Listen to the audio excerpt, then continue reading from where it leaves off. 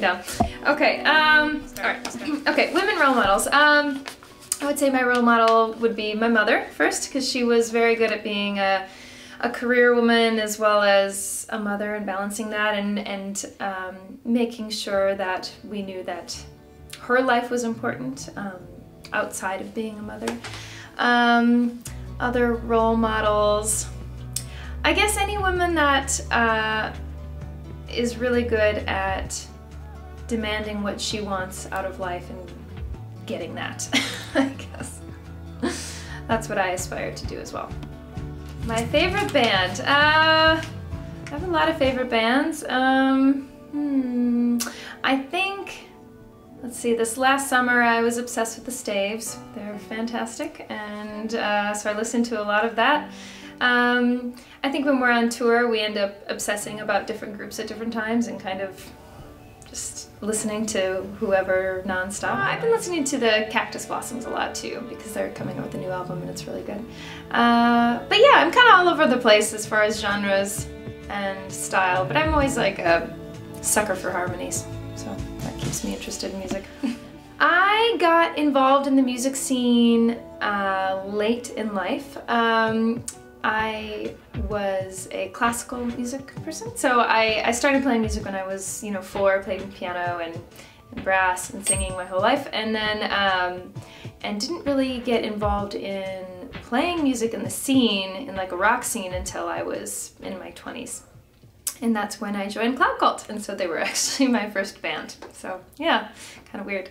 And then from there I really branched out and got to know a lot more people from that. They had been around since 2001, and I think I joined in 2009. So yeah, they were pretty well established, and I auditioned. They were looking for a multi-instrumentalist, someone who could play brass and then also play keys and also sing, and kind of fit perfectly with what I could do. So then I auditioned. My role in Cloud Cult. So I play in Cloud Cult. That's my main band, and I play brass, so French horn and trumpet, and I also play keyboards and sing, and sometimes accordion, and sometimes drum. Not at the kit, but just hit a drum. So that's my role, is kind of taking all those pieces, whatever needs to be played. I also do a little bit of music direction when it comes to our acoustic stuff. As the woman at the piano, it kind of is easiest if I'm doing some of the directing of the group.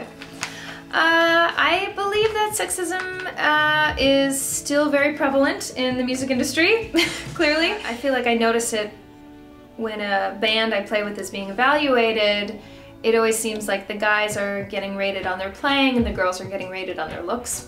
I've noticed that in the past when we've met different managers or booking agents or people in the industry and around the nation, is that they go around and say, ah, great playing, yeah, good job, man, yeah. They're like, oh, you looked great up there. It's like, oh, cool. How was my playing? Because that's actually what I care about. It's a really interesting thing. So that's unfortunate. It's out there. But I think the more women that are out there playing music, and hopefully something will change. Yeah. I practice piano probably about 5 times a week. I started playing when I was 4, and that's when I was in a really rigorous routine of practicing every day and keeping up with it, and then played in college as well. And so still to this day I play classical music quite a bit, and then I play band songs and get through all those and feel good about that, and then play a little for myself.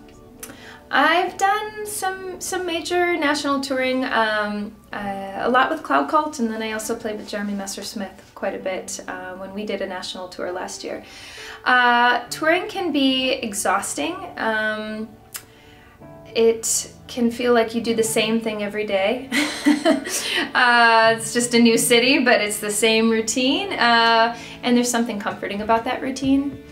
You get to know your bandmates like family, which is a really cool thing, because there's not that many chances in adulthood to have those sorts of bonds and those relationships in that way. It's like your best friends, you know. So that's a really beautiful thing about it. But you're constantly exhausted because you stay up late and then you drive through the night and you're sleeping on a different bed and then you do it all over again. But I wouldn't change a thing. It's really fun. Great way to see the country. Great way to connect with old friends that may live on different coasts, and yeah, again, great way to just build relationships. Yeah, generally with Cloud Cult, when we're on a tour, we do generally play the same set every night, and if you can believe it, it doesn't get boring. I don't know why. I don't know why. Because of the many players and the many just changes in room dynamics and people in the audience and their reaction, every night feels like a new night even though you're playing the same music. So that's good. And then with Jeremy's band, we would change it up here and there, which, yeah, again, felt fresh, but there really isn't any need. For whatever reason, it just always feels fresh and feels good. Never get to the point of being sick of the songs. Yes, we have arguments, we have discussions, yeah, I think that's part of having that whole family relationship, and in your best friends, conflict will arise, and then you try your best to deal with it and to overcome it, so the next day it's good and you're at a clean slate. We try in Cloud Cult to really manage our relationships and share everything and be very open and keep the communication lines open, and I am super thankful for that. I think it keeps us healthy. A healthy organism. The men in Cloud Cult do not treat the women differently, and I like that. I feel like we are all equal. We all haul the gear, we all set it up, we all know how to run cables, we know how to wrap cables, we do it all, and I think that's important. We want to be treated the same, and we are treated the same. That's good. Yeah, Shannon and I haul the bass drum and the bass amp just like everyone else. So it's good. I would say the only way we're treated differently is sometimes by the venues. Sometimes the men in the venues have less experience perhaps with having women around, and so most of the time it's assumed that we're the merch girls, which is really terrible. And then we kind of have to prove that, no, we belong here, we know what we're doing, and we're a part of this. It doesn't happen all the time, but happens sometimes with Cloud Cult, and definitely happened with Jeremy Band. But that's just the nature of old ways, what they're used to, and we kind of just have to break those norms and show them that women know what they're doing, just the same. Okay, I started a music school a year ago, and truthfully I always wanted to start a music school. Even when I was really young, I thought this was something I wanted to do, and it was only last year when I was ready for some touring to stop that I was able to kind of put all my energy towards this, and it's been great. I've always loved teaching, and I'm also really into arts administration and giving an opportunity for more students to learn music in a community, and so far so good. 1 year in, things are good. We have some classes at the school. We haven't had a whole lot just because it's been year one, but we're hoping to expand on that. So far it's been some songwriting courses and some guitar classes, and we're looking to add some more rock band kind of things where we can pair teens, whatever, to form some rock bands, and maybe it's all girls and maybe it's girls and boys. I've been really thinking about that and trying to decide what would be the best balance, because there's something that can happen when it's all girls in a collective, which is what you guys know all about. It's a really powerful thing. I teach piano, and I teach French horn and trumpet sometimes, and that's about it. Mainly piano. That's what I am most comfortable with. That's what I got my education in. So that's what I do a lot. And mainly it's classical piano, but there's a lot of, obviously I bring a lot of the music that I normally play into it, so if you want to learn Adele, I'm all about that.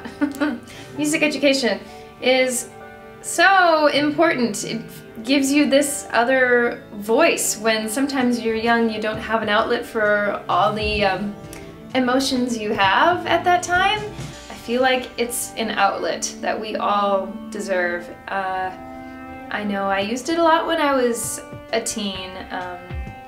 Even playing just the piano by myself, I felt like it was a really great emotional outlet, and I can't imagine how great it is to actually have like a group of girls to play in a band together. It would just, if I could do it over, I would do exactly that. Instead, I did it in my 20s and 30s, but we all get it out somehow. So. At our school, we probably have 50-50 males and females. Even the starter pianists are pretty evenly split.